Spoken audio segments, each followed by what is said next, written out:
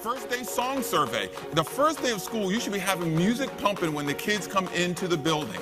Get it exciting, get them pumped up. Why not utilize social media, put out a survey to everybody, what song do you want to hear coming into the school? Now, I'm going to suggest that you pick the 4 songs that you're going to use in the survey.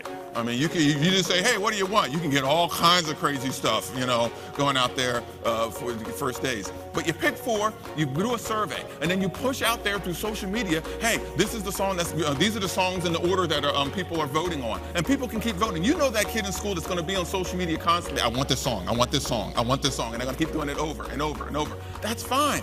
And then a day or 2 before the beginning of school, you let everybody know the top 2 songs. These are the top 2 songs for when you guys come into school, all right? But then you don't say what the song is until they get there. When the kids get to school on the first day of school, they walk in, they hear the song, oh, this is the song, this is the one I voted for. That's not the one I voted for. But even if they get the song they wanted, they didn't get the song they wanted, they're talking about school before it starts. That's what you want to have on the first day of school.